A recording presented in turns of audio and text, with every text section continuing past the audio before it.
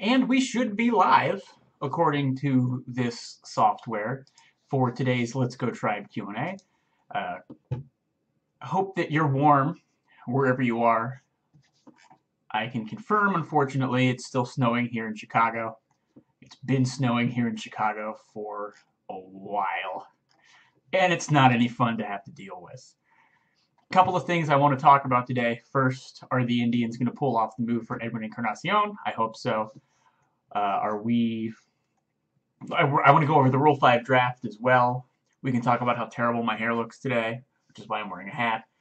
These are all things that could come up. If you've got questions, go ahead and post them. I'm going to get to those here a little bit later on in the show, but I do always like to take a look at those since this is, of course, the Q&A. Happy Sunday to you too, Ryan. Excited to have you here. Just going to see. Yeah, there's still like 6 inches of snow outside, so this show could run a little longer than normal. Just to get started, I do want to talk about the Rule 5 draft. If you don't understand the Rule 5 draft, that's fine. I think that I do, but I'm not totally sure. To make a long story short, if you've been in the minor leagues for a little while, you're eligible to be signed by other baseball teams. So this year, the prospect Anthony Santander of the Indians was picked up in the Rule 5 draft by the Baltimore Orioles. It was the 18th overall pick of the Major League phase. This means that the Orioles have to keep Santander on the roster, on the 25-man roster, so he's got to be active duty for the entire season, and the Indians get $100,000. Ooh, that'll help them sign Edwin.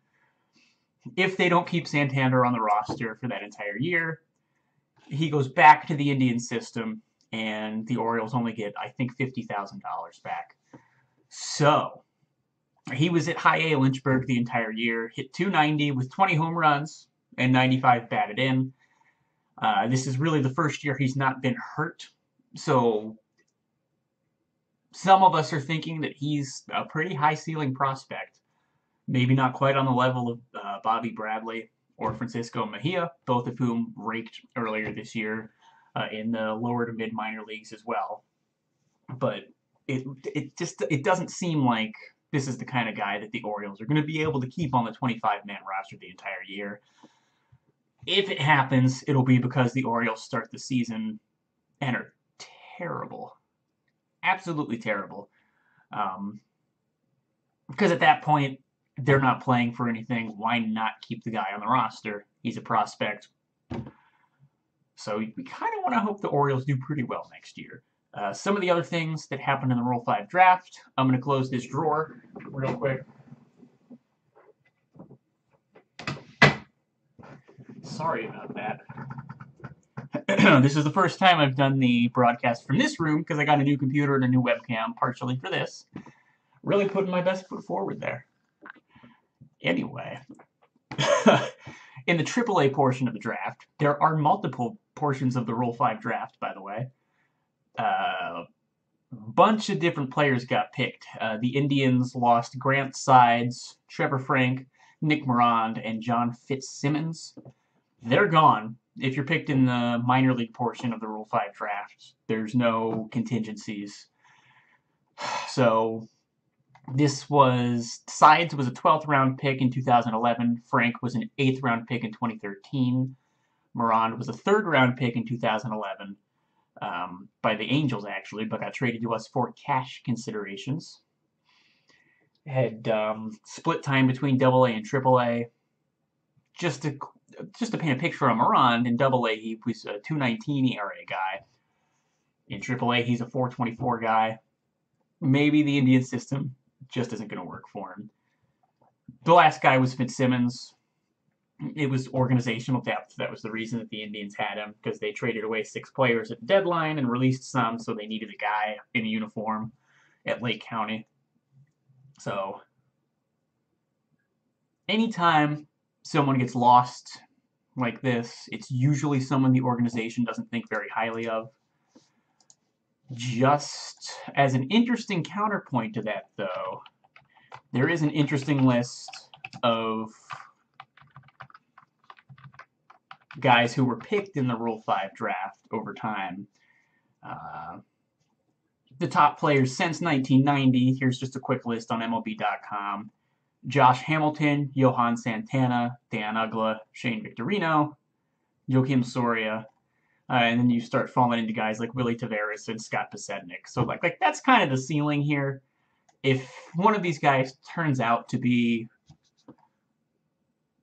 an all-star, well then, damn it, shucks. But this is like, damn it, shucks. This is like 26 years of picks, and the number 5 guy on the list is Joakim Soria, and number 8 is Scott Pasednik. Not many of these guys end up being, well, one, sticking with the team that picks them, because these are all guys that ended up staying with that team, and then 2, being great contributors. So we shall see. We'll take a look here. As Carrie points out, it seems like they're focused on negotiations with Mike Napoli instead of talking to Edwin Encarnacion's camp. I do know that they have been taking a look at Napoli here pretty deep, and not all the comments are coming up here because the desktop app sucks. So I'm going to pull up on my phone, and I apologize while we do that. I think they want to get Napoli back. I've said it before. I don't want it to be a 3-year deal. I'm concerned that we squeezed all of the baseball out of Mike Napoli and that none of the baseball is left in Mike Napoli. He's a wonderful guy to have on the team. I absolutely appreciate what he was able to do for the Indians this year. It's just, with guys coming up like Yandy Diaz, with the ability to maybe still go out and get Edwin Encarnacion, I would prefer they try to do something like that. If we do end up signing, I think any signings the Indians are going to do are going to be after the new year. It'll be kind of like last year where they slow play it, see where the market is, and since there's still top tier guys like that that haven't come up, I think that's kind of why they haven't gone for a trade or made a decision yet. We did hear that they were in talks with guys like Matt Holliday, a little bit on Mitch Moreland, some of the other first basemen that have been picked as well. But it's winter meetings. You're going to ask about pretty much anybody who's available just to see what teams are saying the cost is, what you can possibly do. So we'll see what happens.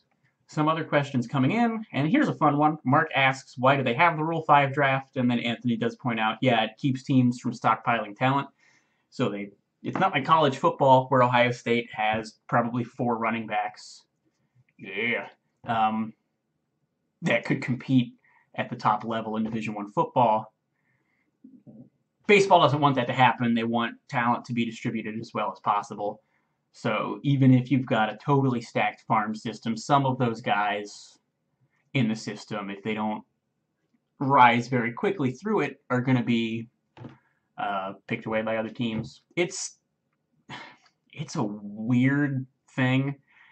I don't know of any other sport that has something like the Rule 5 draft, but it's baseball. We love it because it's weird. We still have umps calling balls and strikes. So maybe not. That's a reason to love the game. But that is why it's there, is to keep people from stockpiling. Just imagine if the Yankees or someone could keep tons of prospects in AAA. It's not fair to the prospects. It's not fair to the rest of the league. So, some of the other questions. Aaron wants to know, can we repeat and get back into the World Series next year? I think so. I think so. I feel good. I like the core that we have. What I'm thinking about the Indians for next year is that Jose Ramirez is probably going to regress a little bit. I think he's the real deal, but I don't know if... I think next year's his age 24 season. It's either 24 or 25, so he's still very young. I don't know if he necessarily has as good a year again. I think he's going to be able to play at that level long term, but he might take a step back. Michael Brantley, we know, is going to be back, allegedly, by spring training. He's going to start swinging the bat after Christmas. He's still kind of the key. I know we've been saying this for months now, is what kind of improvement can he have? What kind of bat is he going to bring back to the team? Because if you look at it, the Indians could use another really good bat in the lineup, possibly at a corner outfield spot. That could be what Michael Brantley is. Oh, I hope that his shoulder repairs itself nicely. But as long as we don't have a huge step back from guys like Carrasco or Bauer or Salazar, and as long as Kipnis, who's I think going to turn 30 next year, which is weird, as long as they continue to produce at a good level, Kipnis is probably not going to make the Hall of Fame someday. I would love to eat crow on that statement in 20 years, trust me, but he's an all-star caliber player. He's not one of the all-time greats. As long as he stays there and some of the other guys do that too, I really like the chances. The division's going to be a piece of cake, I think. If the Indians don't win the division next year, I would be shocked. The question's going to come again in the playoffs. They're going to have to get through the Red Sox probably. As we know, they went out and got Chris Sale, so they now arguably have the second best starting rotation in the game with, I think it's three Cy Young winning pitchers. Yay! And then whoever ends up coming out of the other divisions as well, it'll be interesting to see what they can put together. But I say, with what the Indians have in place here, it's just we're looking for that one piece to try and win the World Series. It's not that one piece to get to the playoffs. It's just if the Indians put themselves in that position again, let's get that bat that can do it. Carrie points out, apparently Jordan Bastian posted some interesting things on Twitter. I'm assuming this is about Napoli's strike zone since August, which to me, and I'm not looking at the numbers here, it just feels like he was watching a lot of pitches. So this is good stuff, and it is in the last hour. If you follow Jordan Bastian on Twitter, you should. If you don't follow Jordan Bastian on Twitter, you should. If you do, you can go look at it. But it's MLB Ashtian, so ML Bastian is his Twitter handle. Wow. So basically, on the outside corner of the plate and then up, he was 0-20 from August 15th through the end of the season. Before that, he was 16 of 46 with a slugging percentage of .957, which is crushing it. That's a huge drop-off, and maybe it's a small enough sample size for us to think maybe that's just a slump, but man, that combined with the fact that it just felt like he was just sitting there looking at these pitches, breaking balls too on the outside corner of the plate. I don't like it. I don't like it at all. He did lead the team in the number of home runs with exit velocities of above 107 miles an hour, although the hardest hit home run of the year was by Francisco Lindor. Beautiful. And Carey does point out pitchers adjusted to Napoli's slump towards the end of the year, and they certainly did. We saw the same thing with Tyler Naquin. Pitchers started to figure out that he literally can't hit a high fastball, and he got a steady diet of those the rest of the year. Other questions. Ryan has a little bit here on Napoli. Says he's accused of trying to pop a payday. I didn't know, does Mike Napoli have sleep apnea? Or did he have sleep apnea? If he does, I missed that entirely. Or if he did, I missed that entirely. Definitely good to have that under control, because if you're an athlete, you need to have rest. You need to be able to perform. Apparently he did struggle with it. And I agree, we could land a better hitter at first base at this point. My thought is that the biggest benefits he brings are as sort of a mentor. We always kind of talk about the role Jason Giambi played on some of the older teams. I think he's definitely more valuable than that as a player still. But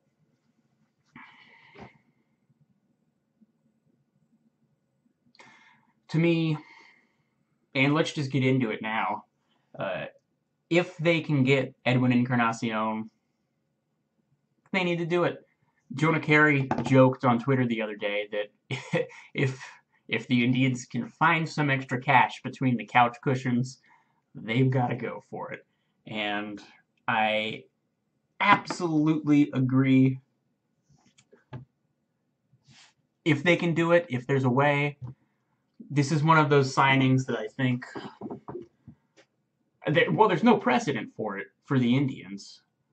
Maybe Juan Gonzalez, but that was a one-year deal, and whatever. This would have to be a multi-year deal. It would have to be an interesting-looking contract. I talked about it on the podcast last week. What they're going to have to do if they can get him, is probably structure it like the Cespedes deal, where, and I want to make sure I'm referencing it correctly. I think it was like a 4-year deal. No, he just signed a 4-year deal, but he signed a deal last year or the year before that I think was a 3 or 4-year deal where he had an option after the first season.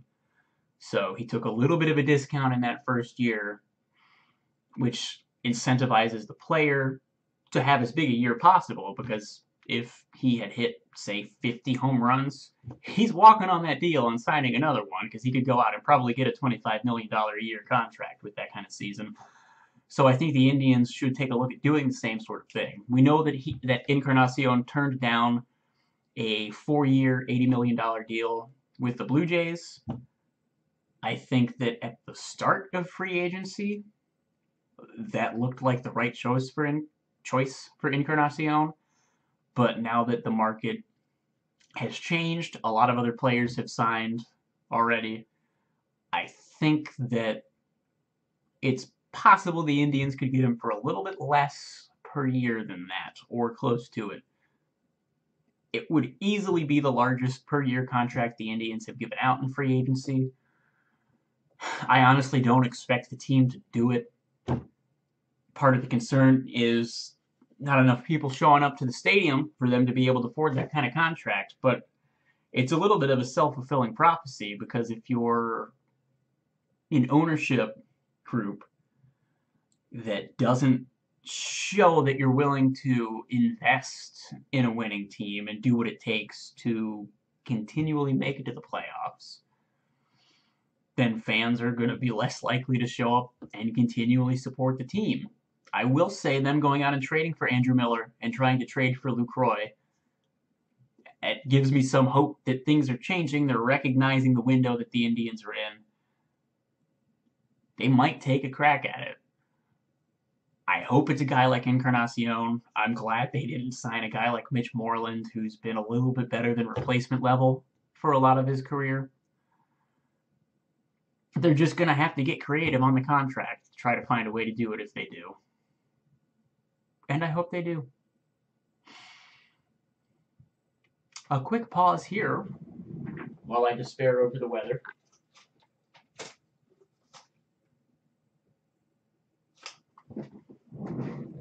Nope. I'm just not going to go outside for the rest of the day. The gym will be there. It can wait. I'll catch up with it later. A couple of other questions here.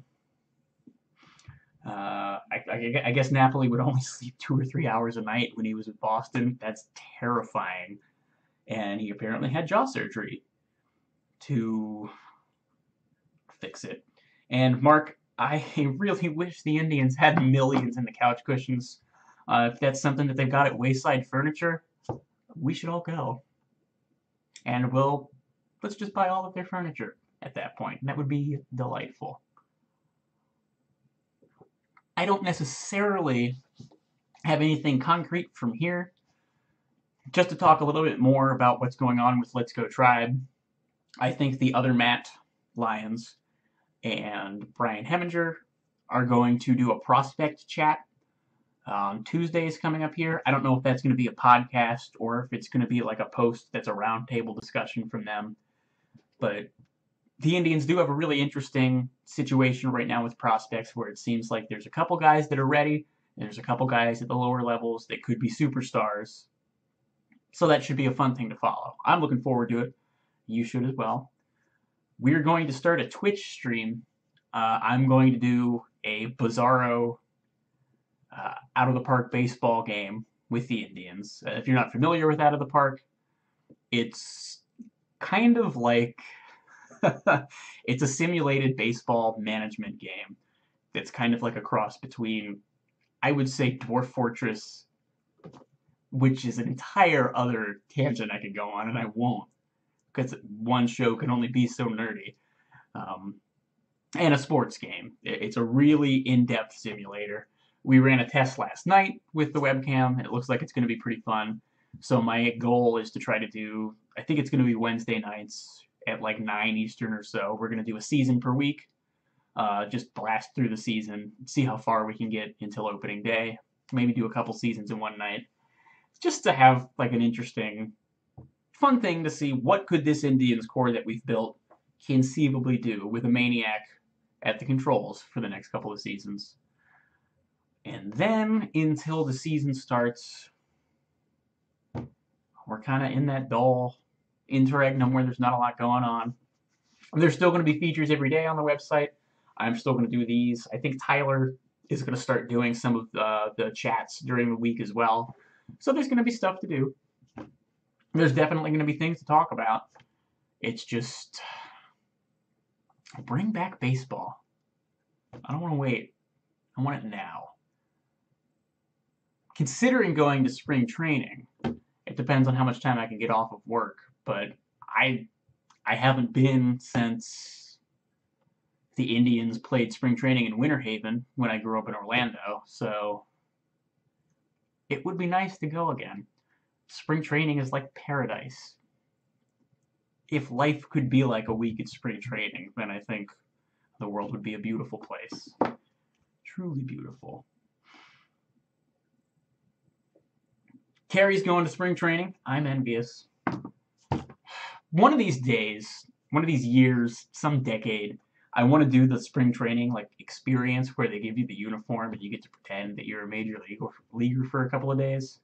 I'm sure it costs thousands of dollars, but just to be on that kind of field with a glove and a ball and a hat, I think that might be worth it for someone as into baseball as I am. Please, someday. Here's some news about the Mike Napoli.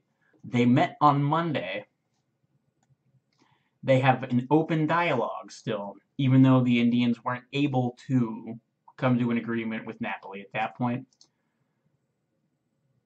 And that's from Chris Antonetti on MLB Network as well, so pretty straightforward there. It's not like it's coming through Ken Rosenthal from MLB Trade Rumors from a guy in his bedroom like me running a web show. Encarnacion's been linked. Yeah, he's the guy.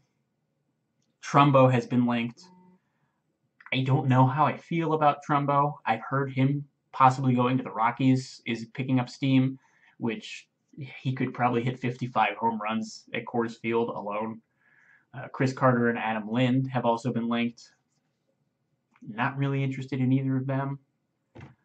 But for now, that's kind of the only rumor that's going on. The other thing that the Indians are looking at now is Matt posted something about this afternoon. The Indians are still poking around about some left-handed relievers.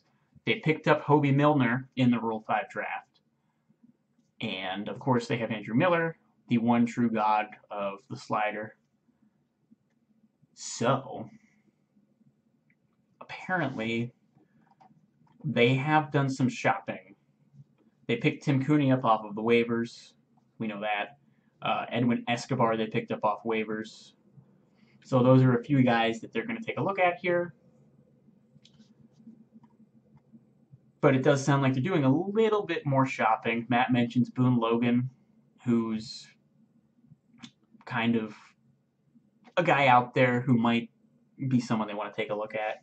But here's the thing is, if you're a closer, you're apparently worth $15 million to a major league team now, which I hate. I hate. I hate the idea of closers in baseball. I think it's the worst possible way to use an elite pitcher. I think it's great that teams are going out and giving 5-year, $80 million contracts to these guys. But at the same time, I'm glad the Indians haven't been giving them out. If you're going to use an elite reliever, it should look like what Andrew Miller's doing and has done with the Indians. I don't begrudge Cody Allen at all. That's his role. That's what he's accustomed to. I feel like if you're a team and you have a pitcher who doesn't pitch 60 innings in a year, and suddenly he's costing more than the guy you have playing second base 160 times a year, something's a little off there. It's great that these guys can go out and get these huge contracts. It's great that the Indians aren't signing them. I just think it surprises me that teams don't trade closers more. That's something the Oakland A's did a little bit in the early Moneyball days, is they would have a closer, he would rack up the saves, his value would increase, they'd flip him for prospects. It seems like the best possible time for teams to do that now. I don't want the Indians to trade Andrew Miller. I want him. But if they traded Andrew Miller, they could probably get a farm system. They could probably do what the White Sox just did with the Chris Sale trade and pick up a guy like Moncada, who's probably going to be an all-star infielder, and the White Sox pretty much went from having the 25th best farm system to a top 5 farm system in a couple of deals. Between the Eaton trade and the Sale trade, they made out like bandits. So it's surprising to me we don't see teams do that more often, where, if you believe the numbers, I do, relievers aren't as valuable as we make them out to be. They're not as valuable as they seem. So if you can trade a guy who's worth, at best, 2 to 2.5 wins per year above replacement, and pick up 3 or 4 guys who might be cornerstone pieces in the future, while decreasing your payroll.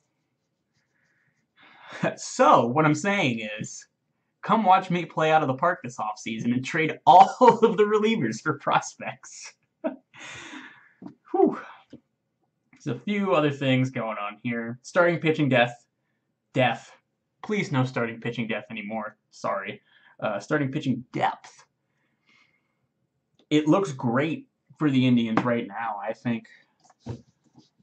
I just want to pull up the current 40-man roster so we can take a look at everybody who's involved at the moment.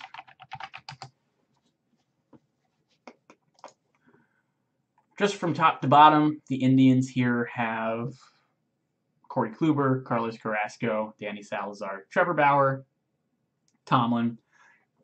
We've also got guys like, where'd they go? Interestingly, this is still listing Zach McAllister as a starting pitcher. That's funny. Ryan Merritt is knocking on the door. Clevenger is knocking on the door. And one of Tito's thoughts is, as soon as you think you have enough starting pitching, you go out and get another arm. Because you never know. We had those concerns with Salazar's elbow towards the end of the year. He's already had Tommy John once. There are some people around the game who expect that he's going to need it again someday. Dear God, please no. No. But knowing that that's a possibility, it's good for them to have these guys that, and all seven of those guys, I think, are major league starting pitchers. Clevenger, I'm excited about. Merritt had one of the best spot starts of all time in the playoffs. So I'm looking forward to seeing what those guys do this coming year. And it's good that we still have that kind of depth, too, because we did trade Justice Sheffield that a lot of guys thought could be eventually like a 3 or 4 in a rotation in the major leagues. One thing I have heard that's interesting to me is the thought of picking either Clevenger or Merritt to be the 5th guy next year with Tomlin as a 4 and use Bauer as like the other relief ace. You've got Miller who'd be the lefty guy, then you'd have Bauer who's the righty guy. I still think Bauer deserves another year to see if he can be good Bauer for 160 innings or so instead of maybe just 100. But you look at some of his best performances, and the one that immediately comes to mind is the 19-inning marathon game, or however long it was against the Blue Jays, where he just comes in off the bench, wasn't expecting to pitch, and shuts him down. One of the thoughts that someone had that are kind of interesting is that since he maybe over-prepares and is definitely a bit idiosyncratic, maybe if you have him in the bullpen where he can't overthink things, he just has to go in and pitch, that might benefit him. I don't think any amount of thinking or preparing or research when you're not playing is going to hurt. But if you've got 5 days to sort of stew, maybe a guy like him, who he knows a very intelligent guy, maybe he just needs his own version of see-ball, hit-ball, where he's just not getting in his head about it. It just goes up there and throws heat. Maybe. But it's good to have options in your starting pitching rotation. There are, I think, probably 25 other teams out there that don't. As far as the bullpen goes, Jeff Manship ended up getting not tendered, so he's not with the team anymore. He has gone into free agency. We've still got Allen, Shaw, Otero, Miller. Those 4 guys, I think, need to see the lion's share of work. Percy Garner's an interesting-looking kid that we had up for a little bit there. I have a feeling Kyle Crockett and Joseph Colon are going to be back. And then, what are the Indians going to do with Cody Anderson? We just talked about starting pitching depth, and I didn't mention him at all. So clearly, I don't think he's got it. I don't think he's cut out to be a starting pitcher because he's got a good fastball, but none of his other off-speed offerings are even close to being like a plus pitch. So he's a guy to keep an eye on too, because I think that with that fastball, if he can find one good secondary pitch, he could be a really good relief option. I just don't know. Maybe his ceiling's a guy like McAllister, who never really has figured out a great strikeout pitch and just sort of relies on his fastball, which, I mean, if you're a 26-year-old guy, there are worse things than making a couple $1 million playing baseball. But I hope he does find a great strikeout pitch. So, yeah, and I agree. Bauer doesn't want to be a bullpen arm. He wants to be a starter, and he thinks, like he said, he still thinks he can be the best starting pitcher in baseball. Great question from Mark, which is, how have the guys we traded for Miller done after the trade?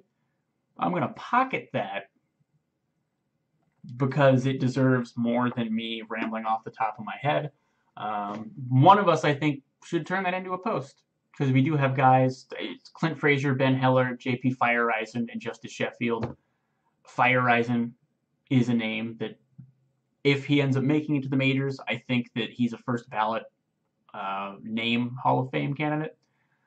JP Feyereisen. Come on. It's perfect. But yeah, I think one of us is going to take a crack at that and making that a full post, just to go over what happened, where they are in the other team's system now, and to speculate a little bit as to what they'll do this coming year.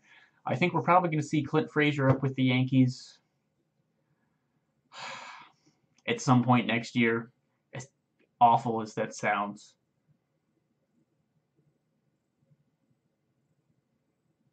Oh well.